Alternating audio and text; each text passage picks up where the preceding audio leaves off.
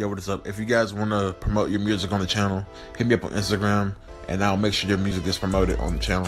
So check that out. And now onto the video. Yo, what is up guys? Caleb here, back with another video. And today we're talking about Father of Four, which is Offset's album, and I'm gonna give you my thoughts and opinions on it. But before I do that, make sure you check out my last couple videos. I did a review over Drip or Drown 2 and also Harvard Dropout. Now, one thing I will say is that Offset is definitely my favorite member of the Migos, He has probably the best flow out of all three of them. Now, arguably, some people will say Takeoff, but I'm more of an Offset guy. So, going into this album, it came after three other albums, Culture 2, which I really have a problem with.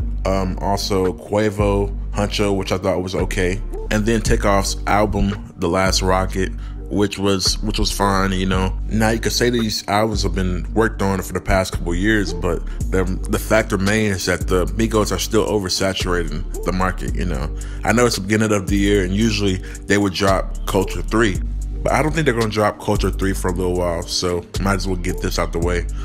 This was supposed to be dropping in December of last year, but it didn't because, Offset had problems with Cardi B and they broke up, so they had to stop this and he had to get back together with her. Now they're back together. It's just like a lot of crazy stuff. One thing I really do enjoy though is it's regardless of which member it is, they all have good beats. Like they just have great taste in beats, bro. You know what I mean? Now, out of the three albums I reviewed, this is probably the best out of the three because it wasn't trash like Lil Pump's album and it wasn't like repetitive like Gunna's album.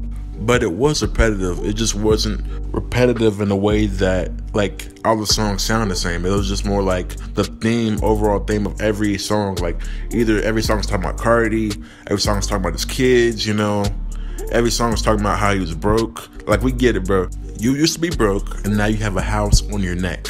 Like, you know what I mean, bro? Like, it's similar, like, themes, like, repeated, That's, like, the only problem I have with it. Other than that, I thought it was a pretty decent album.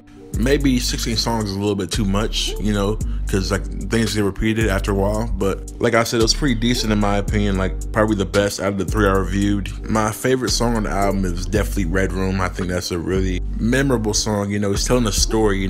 He had an accident. He almost died, like, crashing into a tree. He's talking about many different things in that song. So, I enjoy that song probably the most. But what do you guys think of the album?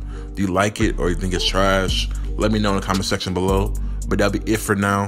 If you like the video, make sure you hit the like button. And if you're new to the channel, hit that subscribe button. And I'll see the rest of you guys later.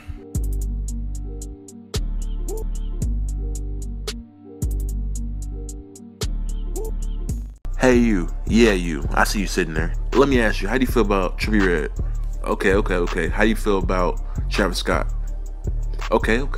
How you feel about Playboi Carti? You know what? How you feel about Lil Uzi? Like, these are one of the best in the game. Okay, so if you like all these, this is probably the channel for you, as well as some of your favorite artists. So what are you waiting for? Hit that subscribe button. I'll wait.